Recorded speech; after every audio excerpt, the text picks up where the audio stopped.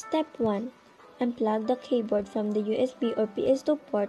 If the keyboard is plugged into PS2 port, you will need to shut down the computer before unplugging it. Step 2. Turn the keyboard upside down and gently shake it to remove dirt and dust. Number 3. Use a can of compressed air to clean between the keys. Step 4. Moisten a cotton cloth or paper towel with rubbing alcohol and use it to clean the top of the keys. Do not pour alcohol or any other liquids directly onto the keys. Step 5. Reconnect the keyboard to the computer once it is dry. If you are connecting it to a PS2 port, you will need to connect it before turning on the computer.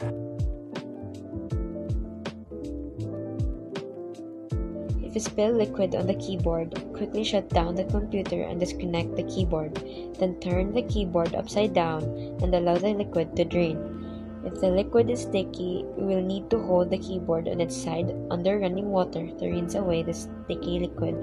Then turn the keyboard upside down to drain for 2 days before reconnecting it. Please note that the keyboard may not be fixable at this point, but the method above is probably the best option. Optical mice require no internal cleaning because they do not contain any rotating parts. However, they can get sticky over time as dust collects near the light emitter. This can cause erratic cursor movement or prevent the mouse from working properly. Mechanical mice are especially susceptible to dust and particles that can accumulate inside the mouse, which can make it difficult to trap or move properly. If the mouse pointer does not move smoothly, the mouse may need to be cleaned.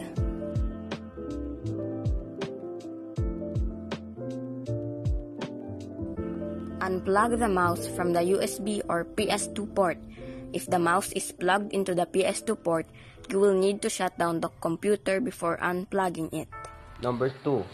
Moisten a cotton cloth with rubbing alcohol and use it to clean the top and bottom of the mouse.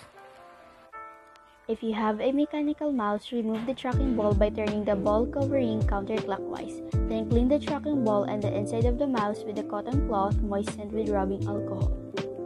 Allow all of the parts to dry before reassembling and reconnecting the mouse.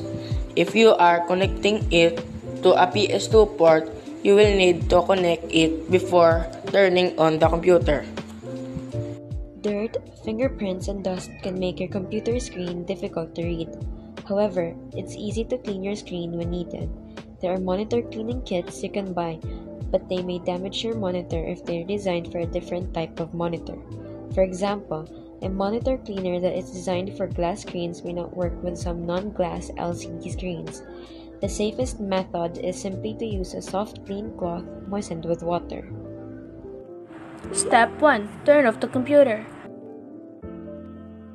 Number 2. Unplug the monitor from the power. If you are using a laptop, unplug the laptop. Use a soft clean cloth moistened with water to wipe the screen clean.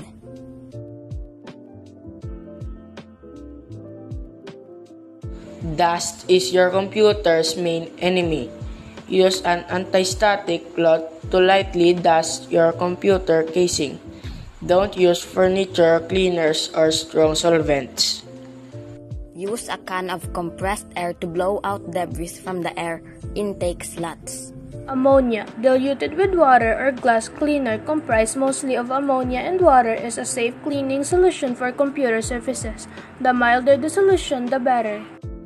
Clean the monitor housing and case, but not the monitor and screen, by spraying a safe cleaning solution onto a paper towel or anti-static cloth and wiping in a downward motion.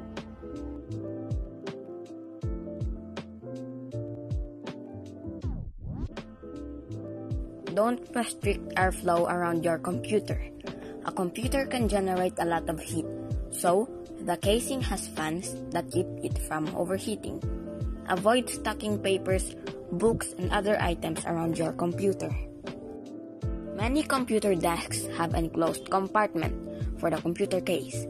If you have this type of desk, you may want to position the case so it's not against the back side of the desk.